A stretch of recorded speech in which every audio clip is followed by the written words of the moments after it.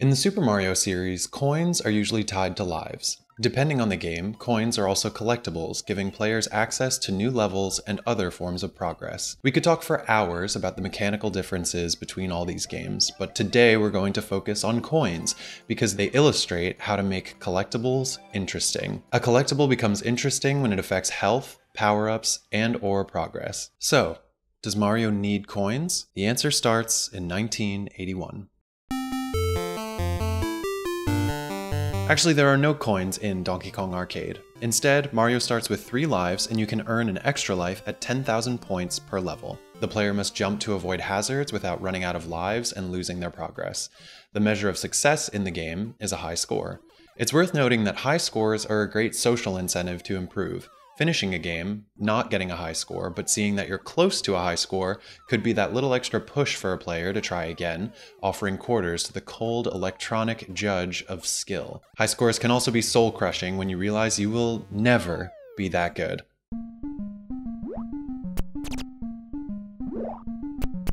The very first Mario Bros. Multiplayer game changed the stakes. Enemies drop coins, but coins can be stolen by the other player, meaning they could increase their personal score using coins they didn't earn. The coin stealing dynamic complicates progress.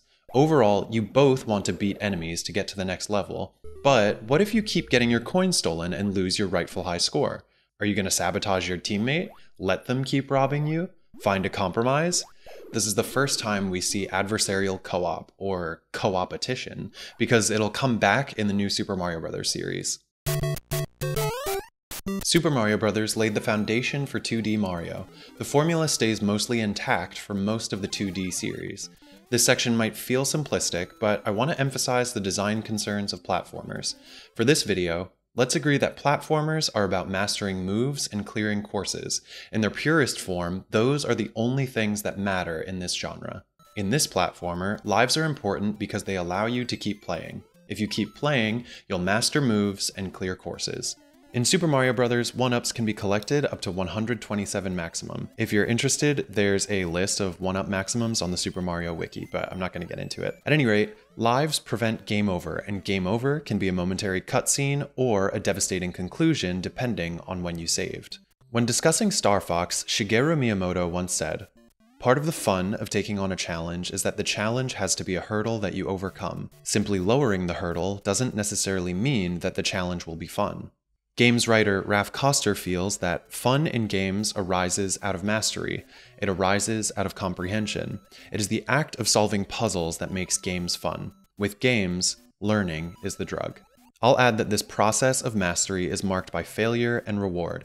In Mario, failure means restarting at a save point, while reward includes health, power-ups, collectibles, and progress.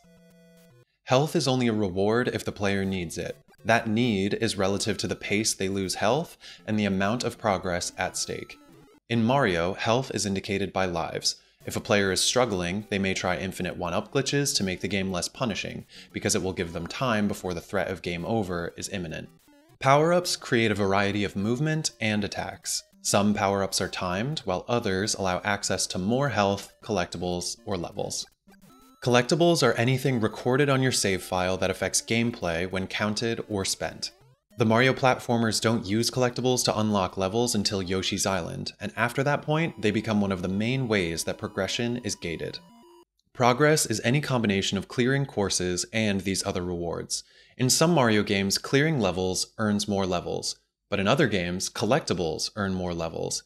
The first approach means skill is the barrier, and the second approach means exploration is the barrier. These approaches are a matter of taste, as some players prefer mechanical challenges and novelty, while others prefer backtracking for collectibles. Ideally, levels follow a difficulty curve, so players see a growing list of completed levels to match their increasing skill. If late stages are off the curve, the player might quit out of boredom or frustration. This requires playtesting to measure the skill required of players and, if needed, adjustments so the curve remains smooth. And that's basically the formula, so keep it in mind as we continue through the rest of the series. In Super Mario Bros. 2, coins provide access to the slot machine to gain lives. Coins are found in subspace after dropping potions, then trying to pick up plants. So rather than a number of coins adding up to a life, one coin amounts to one chance to earn lives. The slot machine minigame can make the earning of lives feel quite random, so it benefits the player to collect as many as they can. Super Mario Bros. 3 included persistent item storage throughout the game, rewarding skilled players with power-ups to keep progressing. Other elements like the world map, minigames, and themed levels then became iconic to the franchise. I wish I could hear the design discussions about what didn't make it into this game, because the variety of this decade of Mario is really notable. Within 9 years, these are all platformers, but I'd argue the design differences are bigger than anything that we get after Super Mario Bros. 3. After this point, we keep most of these staples. I didn't know this before doing research on this video, but Super Mario Land sold 18 million copies. It basically feels like the intent was to run Mario on a handheld system, and if that's the metric, then this game hugely succeeded. Super Mario World introduced Dragon Coins, which provide lives during the adventure and reward completionists with a bonus screen at the end of the game. There are 3 incentives in Super Mario World: coins for extra lives, goalposts for extra items, and secret exits to unlock new levels. In other words, health, power-ups, and progress. In Super Mario Land 2, the player can hold more than 100 coins.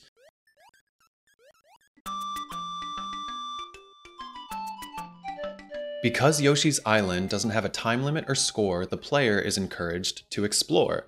While exploring in levels, you get a life for every 50 coins you collect. Red coins count for 2 coins. You also get bonus lives from minigames, which are more likely if you collect flowers throughout the level. This game was the first collectible-based Mario game, allowing players to backtrack for 100% of the flowers, red coins, and health stars, and honestly, so few games have as elegant a score system as the one in Yoshi's Island. On its own, 100 is a good number, but it's always divided the same way: 5 flowers, 20 red coins, 30 stars.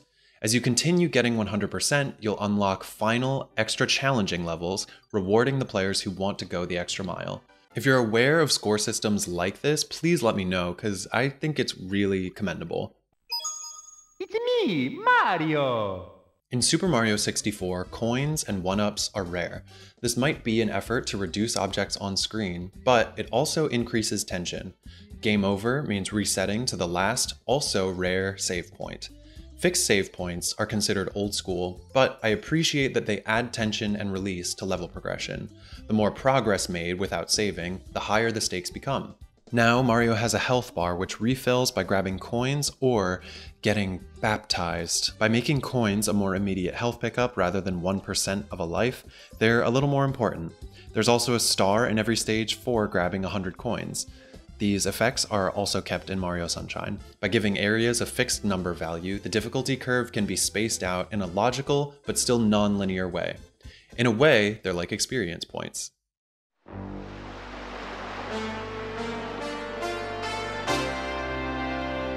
Super Mario Sunshine adds blue coins into the mix, which trigger save points. Otherwise, they're a fixed collectible for completionists alongside the shines.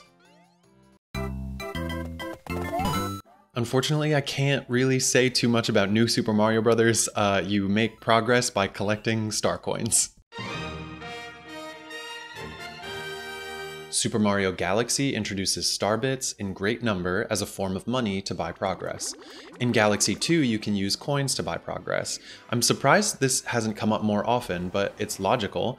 Anything that's a collectible can be used to buy progress. The purple coin challenges keep the spirit of hunting for 100 coins alive, but they're restricted to just a few galaxies. New Super Mario Bros. Wii is notable for being the first 4-player Mario platformer. After this point, multiplayer options carry the spirit of adversarial co-op we first saw in the 1983 Mario Bros. You can pick each other up to help or hurt progress, hide in bubbles if you want to skip a section, and opt out of a level completely if everybody bubbles at the same time. Which I find super funny and impractical. I'm super glad the designers allow this. Beyond that, it's pretty similar to New Super Mario Bros. In In Super Mario 3D Land, star coins buy progress. Otherwise, coins add up to a lives counter that maxes out at 999. New Super Mario Bros. 2 turns coins into a parody. The goal in this game is to earn 1 million coins, which unfortunately turns out to be quite superficial. That could have been an executive decision, or it could have just not been interesting to the team that designed this game. I just think it's unfortunate that a game that was marketed on being all about coins actually had no implementation of currency. So yeah, I wish I had more to say about New Super Mario Bros. U, but it shuffles the existing parts that we've been seeing throughout the series. It's a good platformer, but I think at this point the series was wearing out its welcome.